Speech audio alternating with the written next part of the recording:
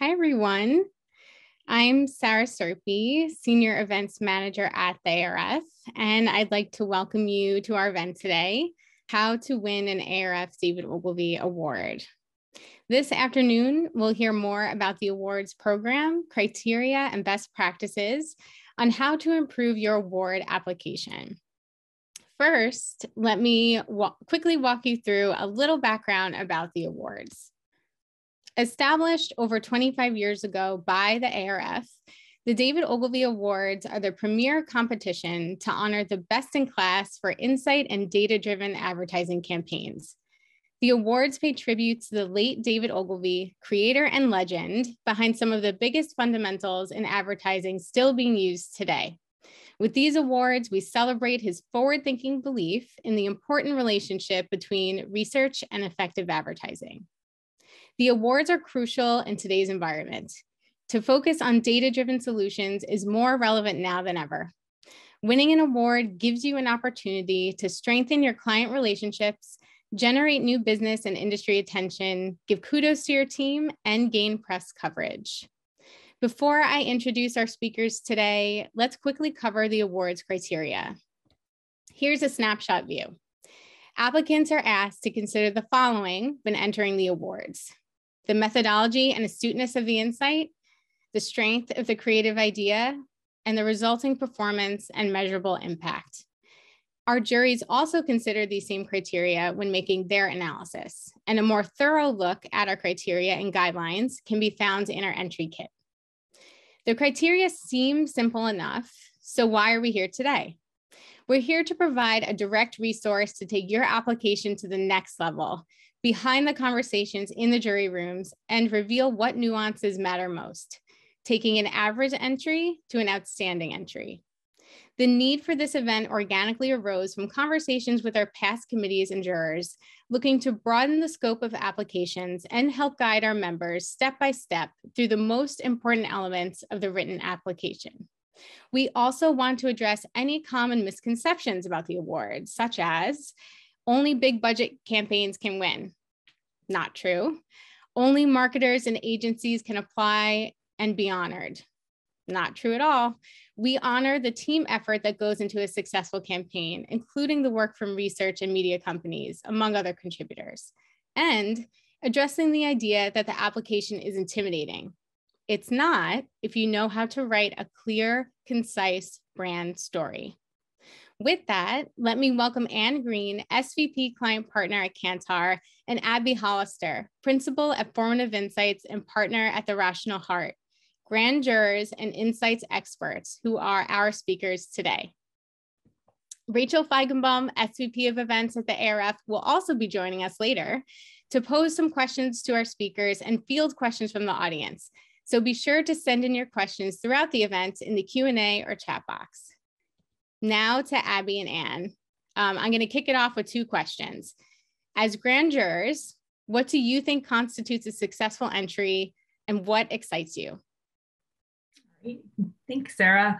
I'll get us started, and I'll start by thinking about what excites me when I'm taking a look at different case studies.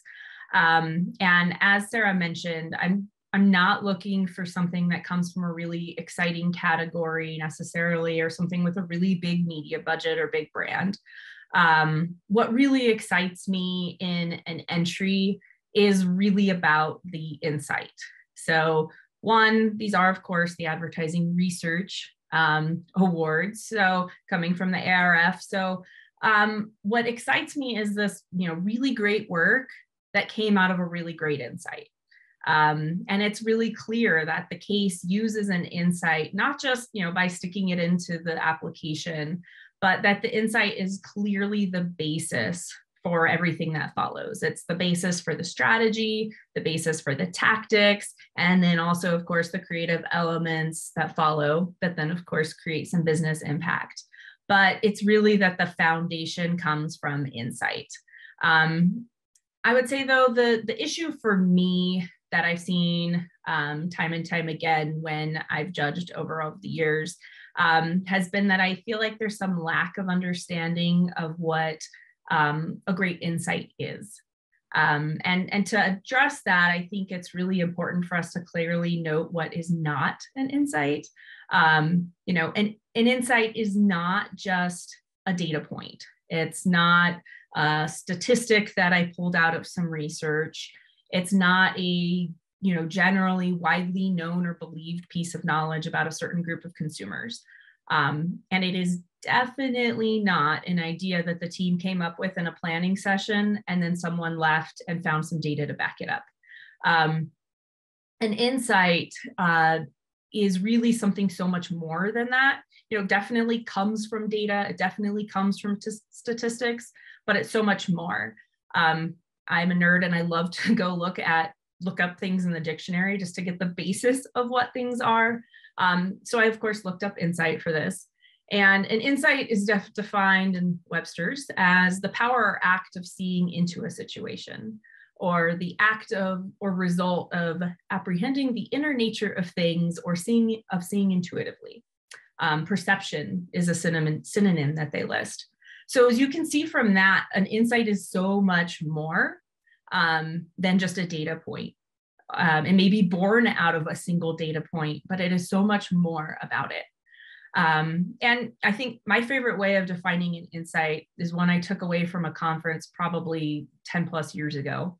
I don't even remember who the keynote was anymore, but I walked away with this really clear, interesting idea about insights. He said, an insight is something that once you see it, you can't unsee it. It's that aha moment you have when you're able to see something so clearly that you just couldn't see before, but now that you've seen it, it can't be unseen. So think about that aha, something strikes you with something really exciting in the data or research. The speaker paralleled it to some of those like you can't unsee it pictures, or those like illusion pictures where they're really hard to discern at first. There's a popular one that's like a white page with a bunch of black dots and splotches on it. And it's sort of parallel to finding those pictures, right? You sit and you look at it and you have to find patterns. You have to look at different pieces of it with different contexts behind it. You look at it from different angles. You find disconnects. You look for the continuity, and then you see it. There's a Dalmatian in the middle of all those black spots. And now that you've seen that Dalmatian, you can't unsee him. But it took work to get there. And for me, that's what I want to see in your insight in a really great case study, is that while it might be a simple statement, just one sentence in your entry, it really shows that you took the time to look at your research, to look at your data and all of the insight or important information that you have. And you took the time to see patterns. You looked at all of the different context and continuity and disconnects. And then, aha, you saw something really important. And then out comes this insight. And this insight is something that you uniquely know because of your research and your ability to understand it in a meaningful way and tie it to your brand. So you look at that and that sounds like a lot, and it is, but that's really the point of why it's the foundation of all of the work that you do. One of the case studies that I judged that is probably one of my favorite of all time through all of the years was the Know is Beautiful campaign from Pure Leaf. And they had a very simple insight. It's a single sentence. There's a need to focus on what's important in life. However, it's difficult to block out the clutter of everyday daily life. That's a simple statement and it sounds so easy, but it really took time and effort to look at what they had in terms of research and break down what was going to be really meaningful to their audience and be something that they could tie to their brand in a really beautiful way.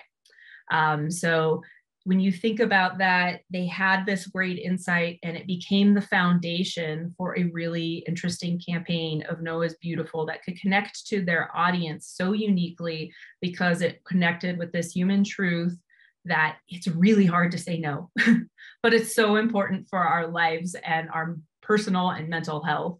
So that, out of that was born a campaign that had great impact on their business. Other thing that stuck out to me in that case study and several others that also gets me excited and is really something I look for in a case is really that clarity of storytelling. So when you think about storytelling, I know we use the word like way too often and it becomes, sort of in the white noise. But when I say that, I really mean that somebody has taken the time to write a really clear narrative. They took the time to be concise. Clarity of storytelling tells me two things. It tells me that you took the time to really decide what your message was before you wrote your case study. And you took the time to decide what you want me as the juror to take away from the case. So there's, two things going into your writing, and you wrote that in a very focused way. I think in the case studies, less is more. I don't need to know everything that went on in the background. What I really want to know is the narrative. Tell me what got you excited. Tell me what is most important in your case and help me focus on that. Sorry, Anne, I'm going to steal a quote from you that you had in our prep session. You can repeat it later too. But it was a Mark Twain quote that it stuck out so much to me, was, if I had more time, I would have written a shorter letter. Sorry, Anne. But I think that really tells the idea of a concise story so well, is that you took the time to decide on your message, hone it, and tell us what was really exciting about it. I mean, as judges, it's not just because we're judging probably 20 cases or something in that amount of time. I don't really want to read something with a ton of extraneous information, but a really well-focused story tells me what you got excited about and gets me excited. So that's, really, really important to me. Otherwise, it kind of gets lost in the noise. And so, just writing in a concise way, listen to the word minimums, not just because they get too long, but because they really help you focus on what's important. So what about you, Anne? What do you think is most exciting to you? Well, you owe me a quote, Abby, so I'm going to hold you to that. But it's really interesting. I think when you and I were both looking at the opportunity to talk a little bit about David Ogilvy's, it goes without saying that these are research-based awards. So, it is table stakes to be thinking about the role of the research and the role of the research and how it fueled that insight and how it fueled the campaign and proved its efficacy, proved its impact. That is a given. But when I'm looking at submissions, I'm really looking for two things beyond that. One is just your passion. I think what we do as an industry is really fun. It's really exciting. And I can always spot the cases where the team is feeling as passionate about their campaign as we should be. And I want to feel that coming through in your submission. The second thing, and again, building on what Abby said about storytelling, what I'm looking for in a story is not just that it is clear, that it is crisp, but also that it is end to end. So I want to be able to follow your storyline from the insight to the execution to the in-market impact. I want to be able to follow what you're doing throughout the process. And I want to see very clear linkages throughout the process. And one of the areas I've been thinking about is what we see in terms of impact or business metrics. And when I'm talking about business metrics, I'm talking about those things that are really measurable. They're meaningful. So in other words, one of the things I sometimes see is, hey, we got 400 Facebook likes. Well, that's lovely, but I don't really know what that means in business terms. And then ultimately, what I'm looking for is that it's tied to the objective. So you set out to accomplish X, and here is the proof of the fact that we did it. So don't try to re-engineer, don't try to include a ton of metrics because this is a research-based award. Don't feel compelled to sort of data load in the metric section. Think about really what I was looking to do as a business and tie it back to what you're showing in terms of business impact. And I think business metrics can be really diverse. So we think about them traditionally in terms of share, in terms of ROI, ability to command a premium. It could be awareness of a new product. It could be purchase intent. It could be retail distribution.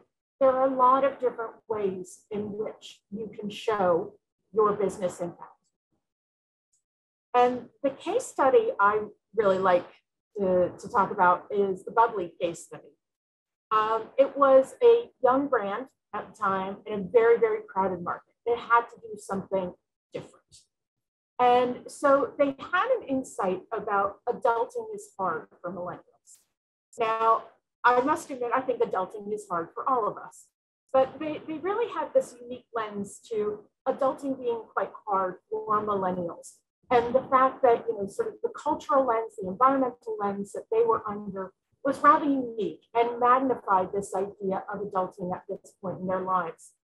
And they wanted to highlight the notion that a little bit of play is a good reprieve. We don't have to be doing, taking ourselves so seriously all the time. Play is good. And so Bubbly decided that their manifesto was going to be, we are going to break up the mundane. We are going to break up the mundane, not just of life, but of this category, and really allow consumers to simply crack a smile. And a lot of you have probably seen versions of the campaign, but basically what we're seeing is that executionally, they delivered with Michael Bublé. He was sort of the playful foil for the Bubbly brand. And in essence, really created this new sort of view to the category and to Bubbly specifically. When I look at their impact, their brand awareness grew by 77%. So for a new young brand, growing by 77% is huge. They also doubled their retail sales in 2019, and they tripled their category share. So just a really impactful campaign, but told a story that was a clear thread, and also again tied back to the goal, which was we are a new brand in this marketplace, and we need to really do something differently. We need to break through. So Rachel, I think you were going to ask some questions of the audience, or have some questions? Yes. Hello, everyone. And I think your sound, it's wobbling just a little. I don't know if you can adjust anything on your mic, but we'll continue on. I can hear you, and we'll have the key summaries. So first of all, thank you both for your words of wisdom. A reminder to everyone, please feel free to put some questions through. I do want to start with one. So you've talked about Pure Leaf, you've talked about Bubbly as examples, which is great. And they both happen to be beverages. So do you have other submissions, other campaigns you can share, that exemplified the aha moment and the connection, the threading it through from, initial impact to measurability? Yeah, I think that's a great point. And I was looking at some of the other submissions that we had, and one was for social responsibility. It was for Not a Gun. So a lot of you are probably familiar with that campaign, but you think, how do I show the business impact of a social responsibility campaign? Well, the business impact in this case was the training initiative that they undertook with the Austin Police Department and the implementation and the impact that that had on the community. But also, after launching the campaign, they had an increase of 1,400% interest in similar training initiatives. I mean, that's a huge business impact. You think about how much of our communities can be impacted by the sheer fact that our police force are having access to this kind of training. Mm-hmm. I think the other one that was really interesting for me was census. Census, was obviously a government submission. So again, you think, how on earth do I show business impact of that? But very similarly, what they were able to do is demonstrate that it was over 99% of the population did complete the census. Well, first of all, that is their primary objective. is to maximize completion of the census. But they also demonstrated very high awareness of the census within the first few weeks of the campaign. So in other words, they had to get people aware that this was a census year, that this was going to be important for them to participate.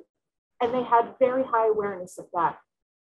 And then the third component that they included was this idea of linking the actual self-response to when the campaign was airing. So they found that there was a direct relationship between the amount of self-response that tied in with the timing of the campaign.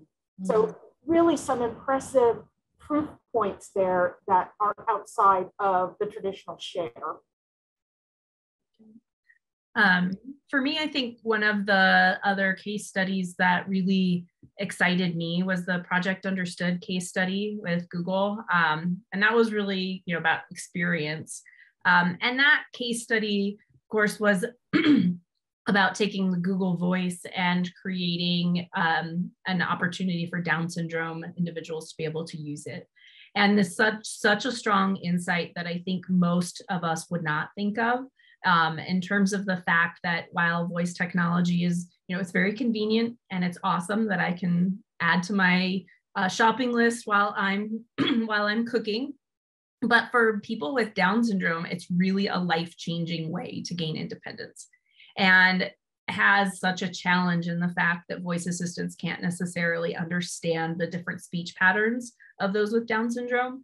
And so taking this really interesting and important insight, they were able to create a campaign in Project Understood that was one, an amazing campaign in and of itself, but two, had such a strong impact in what it was able to do in terms of gaining such a huge amount of organic reach, which was very important for something like this, where the spend availability is so low. So talk about something that doesn't have high spend. But they were also able to get organic reach. They had 30 plus countries interact with the campaign. They also had over 1 million voices donated to their recognition database, which was really the key, and talked about the business objective. Well, the business objective of this campaign was to get people to donate their voice so that they could start to learn and program algorithms to understand the different speech patterns. And if you get 1 million voices donated, you have so many more data points. And that really drove the success of the campaign. Was not that it just got out there, but it had strong impact. And so reading that case as well, it really talks about the passion that was involved, and you got excited just reading the case. So again, going back to that idea that the way that you write your case, it doesn't have to be a masterpiece. It just needs to be focused and passionate in helping us understand why it was such an exciting project to work on, and why it conveyed the creativity and passion that you have for what you do. And I think it came up earlier on in the session that it doesn't have to just come from the creatives. It doesn't just have to come from the brand. Anyone who feels really passionate about the work that they've done, I think, can put a really strong case study together. Because if you can write well and you can convey your passion and excitement, then write it and do it, and just link that insight to the impact that you had. And I think then you'll have a strong case no matter what you were talking about, whether it be like a big brand owned by Pepsi, or something that had no spend coming out of the Down Syndrome Association in Canada. Well said. And as a reminder, I think we have these case studies linked on our website. So to really bring it to life, especially the Google one, watch it. Just watch it. I have one other question before we go to some Q&A. So, we've seen examples you've mentioned, which include campaigns, obviously, from beverages, social responsibility, public service, inclusivity. The topics are diverse. But there are what we call different degrees of difficulty among categories. So some categories are more saturated, like beverages, a lot of CPG categories. Others pull at your heartstrings, literally, like the Not a Voice one you just mentioned, Abby. So it's kind of a good reminder juries, you all, right? You're not judging entries based on the type of brand or the product, but how cogent the entry is. I think we keep underlining that. So is there anything more you can add without beating a dead horse? But I just think that's an important point to make. I think Anne touched on it, but it's really big for me too, is that weaving a clear thread through your campaign, from the start to the finish. How has everything tied together? You started with your insight, how you got there, where that took you on your journey, why that's impacted your creative choices that you made. I think that tying all of that together is very clear. When it's very clear, it makes for a very impactful case study, much more so than if you think about each piece of your written application as a very distinct piece. They shouldn't be distinct and completely separate. They should be really woven together, clearly showing how your insight made an impact on everything, including your objectives and the fact that you made business impact. Yeah, and I would tie it back to this idea of passion that we were talking about before. I mean, I could be submitting for, I don't know who's on the line, but dare I say, hemorrhoid cream. If I'm passionate about that campaign and it had an amazing insight and it did an amazing job in market and I had this executional brilliance, then yes, it will do well. It will stand out from the crowd. And so part of your charge is not just to tell that clear, succinct, end-to-end story, but to do it in a way that we really feel your excitement about it. Makes sense. A question has come in through the chat. So this is about maybe something more tactical here, but entrants often struggle summarizing their methodology. So how do you advise writing about an impactful research method without being too light or too detailed? Well, I can start. I think Anne will have some insight to this too, but I think part of this is it is hard to summarize, especially when some brands go on really extensive research journeys. How do you summarize what was most important? I think, to me, I want to know, it's great when you do something really interesting and new with your research, but traditional research can also create data that has really impactful insights. Again, it's about the insight, not necessarily saying you had a really cool research methodology. So it's about summarizing what got you to the insight for me. It's what did you do that helped you get to this really great idea that you're now building a foundation from? Tell me what was important. I don't need to know all of the pieces that weren't important that got you there. I just need to know what was important, the things that you executed, how you did them, if it's important to how you got to the insight. So again, I think Anne also mentioned this in the business impact piece. I don't need all of the extraneous information of all of your journey. I need to know what's important and how it got you to insight, because insight, again, is that foundation. So if you're focused on the insight, your research methodology helps you focus there. That's really the important part for summarizing your methodology to me when I look at a case. Yeah, I think one of the things you said, Abby, that's so important is it doesn't have to be a groundbreaking methodology. I mean, there are methodologies that have been around since the dawn of man that produce very good campaigns. And that is great. So don't feel like you have to be using this groundbreaking methodology to submit. The tried and true are fine. And what I'm looking for is less about the methodology, but more about the question it solved. And I think this is what you're talking about, Abby, is what was I trying to solve for, answer, learn with this piece of research? If you are very clear on that, then it will definitely have a clear impact in your case study and stand out. And we won't get lost in sort of the details of, hey, we spoke to 350 people who qualified as X, Y, and Z. We're focused really on what role the research played in the overall process.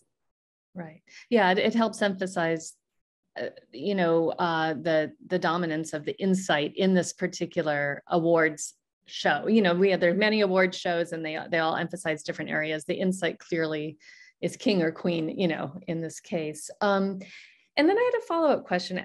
Abby, you might want to start it off here, but you talked about insight, sort of it's really a balance. It's like part deduction, part analysis, and then also like stepping back, seeing patterns.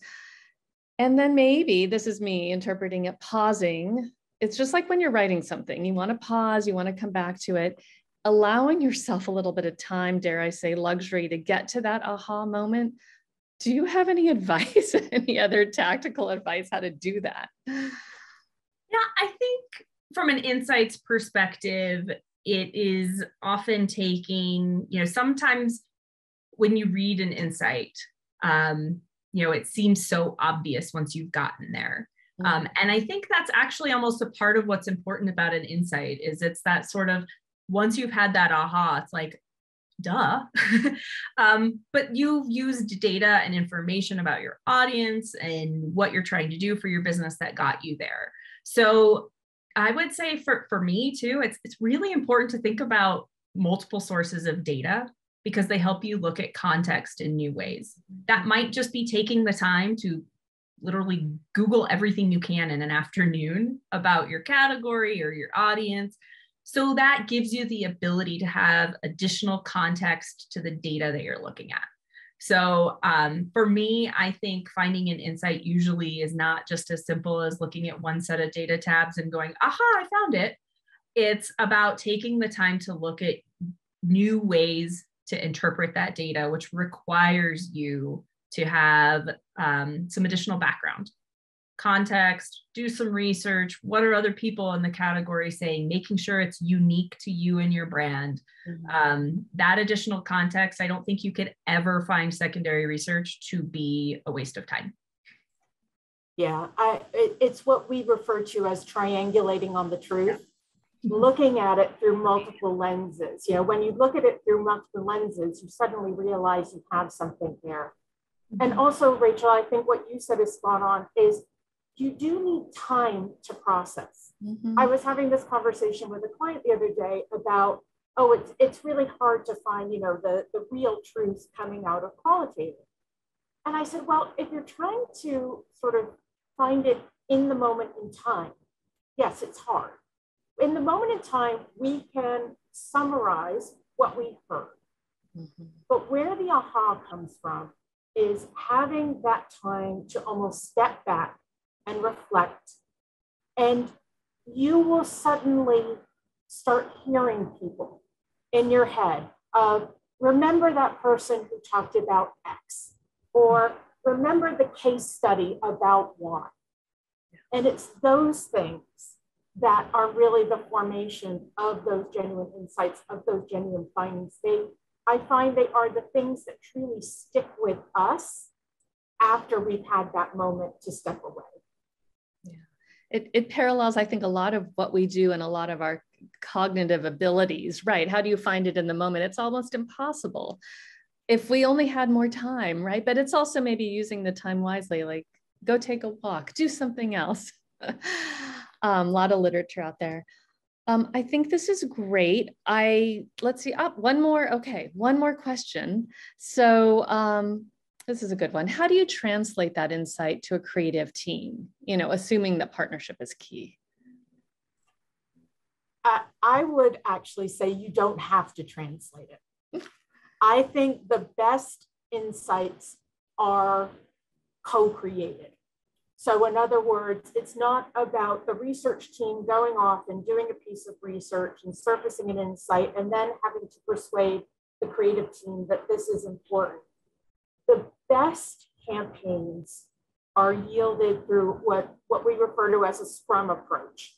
So in other words, when you have true collaboration of the marketing, the creative agency, and the insight team, and their purpose is aligned around creating great advertising that delivers business success. When you have that collaborative working flow throughout the process, then there is no need to translate. Then there is no need to persuade. It's, we all saw this coming together and let's see how we can address it. I think Not a Gun campaign is the perfect example of it. Is absolutely the perfect example. Yeah. Yeah. Definitely. Yeah, I definitely agree that collaboration, I think any of us who have worked in creative research and communications research know how challenging it can be with some places where research lives in a silo versus creative. And those, client teams, marketer teams, where they bring everybody together and it's a strong collaborative process, you always get something better out of it, because that's the same part that, to me, it's like the same as finding an insight. It's taking different lenses, it's taking different approaches, it's looking at the same data from a bunch of different angles. And when you're collaborative, those are all of the angles sitting in one room. You have the creative angle, the research angle, the client marketing angle, everybody talking together and saying, this is how I see it. And then you get that, oh, we've brought all of these ideas together and now we have this amazing insight because we all look at the consumer in a slightly different way. And that collaboration brings it together.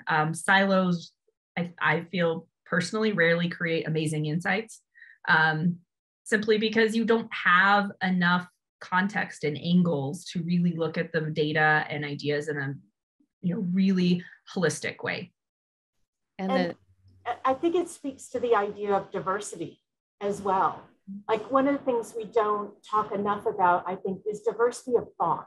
Mm-hmm. When you work in these collaborative settings, you get more diversity of thought, more diversity of perspective. And again, that's where the aha comes from, is when you can bring together a really diverse group of people with different backgrounds, different experiences, different knowledge bases.